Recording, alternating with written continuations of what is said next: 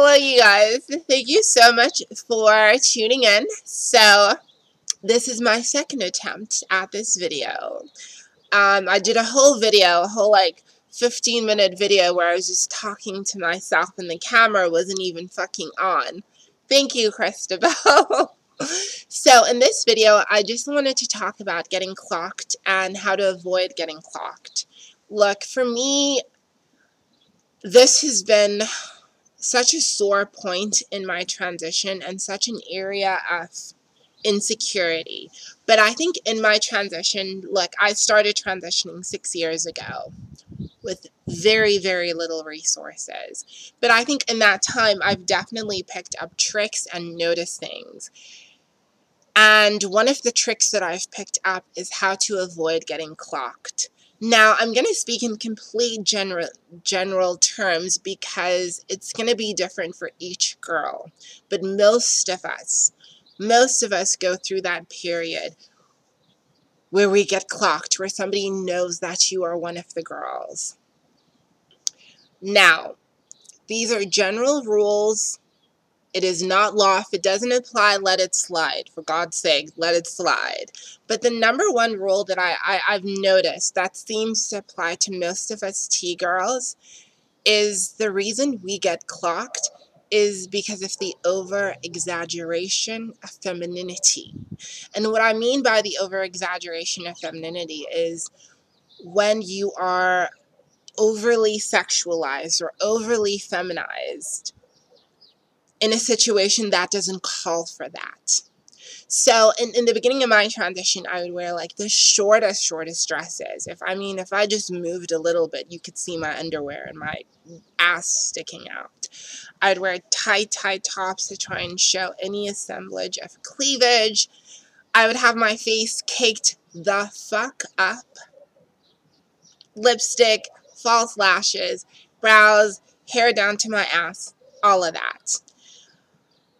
Now, I've heard older transgender women or other trans girls say things like, oh, if you get your boobs done, they're going to clock you. If your boobs are too big, if they're too pushed out, if they're too nice, they're going to clock you.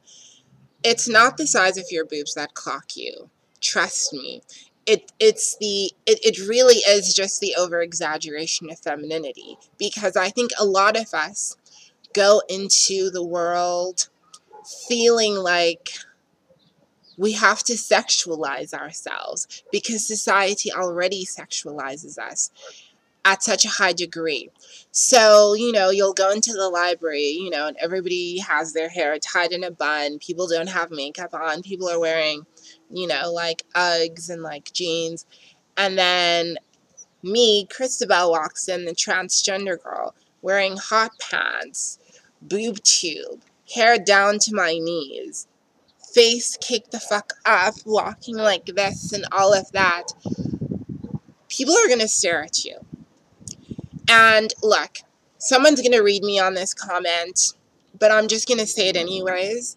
When you are starting off your transition or wherever you are in your transition, you don't want people to stare at you for too long. Because if people stare at you for too long, slowly they start to clock you. That's where the clocking comes in. And when you go into a situation and you're super sexualized and super feminized and all of that, that in contrast with some of your male features is going to get you read as male. Those two things opposing each other are going to get you read as male. They are genetic females who have some male characteristics. Trust me, they are. So if you go over the top with your makeup and your hair and this, that, and the other, and how short your dress is, people by default are just going to look at you or stare at you for a long time, and then they're going to be like, okay, yeah, I see it. So this was always really hard for me because I think when I transitioned, I just really wanted to enjoy being a girl. I wanted to, have fun. And especially after my hormones and my surgery, my body started changing. and I was more curvaceous, and I just wanted to show that off. But I would go into situations like I would go to like a barbecue at like, you know, like 8 where everybody's wearing jeans and they have their hair tied up and no makeup. And I would look like I was going to this high-end club. I would go into work wearing the shortest dresses. I would dress as though I was going to the nightclub. And sometimes I still do because at work I don't really care if I get clocked. You know what I mean? Everybody knows already, so fuck that. And I'd always have a lot of makeup on. And those things made people stare at me. And girl, they clocked a bitch. They really, really, really, really clocked a bitch.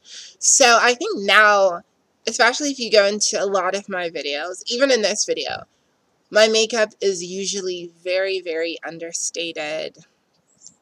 Very, very understated. I mean, of course, I recognize that to some degree I have some level of passing privilege, but guess what? I get clocked just like everybody else. And regardless of whatever amount of passing privilege I may have, if I'm going to go out into the world and have, you know, be caked the fuck up, be wearing these short, revealing dresses and this, that, and the other, people are going to read me as male. There are dresses in my wardrobe that I used to love that I don't wear anymore just because they got me clocked. And I'm not about that life anymore. I want to move into the world with as little drama as possible. So the second thing is, so the main thing is over-exaggeration of femininity. If you can find some sort of balance that works for you, where you're not too porn starred out, but at the same time you don't look like, I don't fucking know, like nothing. If you can get the perfect balance that works for you, get it, girl. I am here for that. The second thing that I notice really, really helps in terms of not getting clocked is weight. Now, I've always been super, super thin. Okay, I wouldn't call myself super thin now. A bitch gained some weight. But I was always super, super thin. When you're super thin, especially in your face, and your cheeks aren't as round and squishy and all of that, and you don't have, you know, like, I hate to say it, the cellulite and the curves and the dimples and that, but you're just super, super, super bone thin, like 12-year-old boy with no curve bone thin. It's gonna clock you. I know we can't always control our, you know, our metabolism, this, that, and the other. But if you are a T-girl and you're gaining weight and you're nervous about how much weight you're gaining, I would say gaining weight within reason can be a very good thing for your transition because your face starts to fill out. And once your face starts to fill out, it's a good thing because remember, one thing that hormones do for us is it's fat redistribution. And I've seen it. I've watched this one show. It's called Little Britain, and it was a show that came out in the UK about 10, 12 years ago. And there was this fat guy who would basically play all these different characters, and he would also play female characters. But the crazy thing is, you couldn't read him as male. He looked female. There was this one character in particular called Marjorie, where they did his makeup and hair and all of that, and he looked like a regular schmegular bitch, you know what I mean? And I was just in awe of, you know, how awesome it was. Anyway, so that's the second thing. The third thing is, and I'm probably going to get into trouble for saying this, you don't have to listen to this third thing. You don't have to listen to anything I said, honestly. It's just my opinion. Who am I? But the third thing is, when one of us gets clocked, we all get clocked.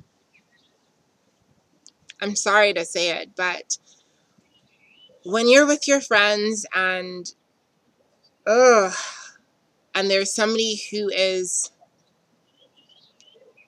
super, super, super, super clocky, by default, you get clocked with them. Or if you're with, like your gender non-conforming friends or you're with your gay friends, you will get clocked in that context. When you're in a gay club, it's easier for you to get clocked because people know what to look out for, especially in those types of situations. I went out with my one friend, cisgender, genetic female. She's a tomboy, but genetic female, doesn't have any male characteristics. And we met up with a friend of mine who is gender non-conforming, non-binary. My friend is absolutely awesome. Love my gender non-conforming friend. And we went to this like bar / club, and we met up with my gender non-conforming friends, gay friends. They were very, very effeminate gay friends, and then there were these 3 transgender girls who joined us, and they were visibly transgender. They were clocky. So it's me and my friend, the genetic female. Now, my friend, we're gonna call her Lebu. I wanted to doll her up because we were going out, so I got her one of my wigs. It's like a 26-inch on me, but on her it's a 30-inch because of her height. So it went right down to her butt. And, I put makeup on her, and she wanted to wear this short dress, and she has the curve, so I was like, get it, girl. So she was looking super, super dolled up. I had a face looking like this, little to no, very, very little makeup. And, I think I was wearing jeans, actually. But I was just very, very chilled and low-key and understated. Guess who they clock? They clock Lebu. In fact, the 3 trans girls were basically bitching about her in their language, talking about, oh, she's doing too much. Why is she going so over the top? They were clocking a genetic female because of over-exaggeration of femininity. So if you take nothing from this video, take this one thing. If you're going to, I don't know, a frat party, a pool party, a house party, you don't have to look like a supermodel. You really, really, really, really don't. The nights out that I've not gotten clocked are nights when I had jeans on and I had flat shoes and, I had makeup on, but very understated. Those were the nights I never got clocked. So, I wish you all the best in your journey. And we're going to get through this. We really are. And I know it seems hard. And I know, there are all these idiots who just make you feel worse about yourself. But you're going to get through this. But those are just some of my tips. I hope they help, if anything. If not, I still wish you the best. Thank you for watching. If you have an awesome, awesome day.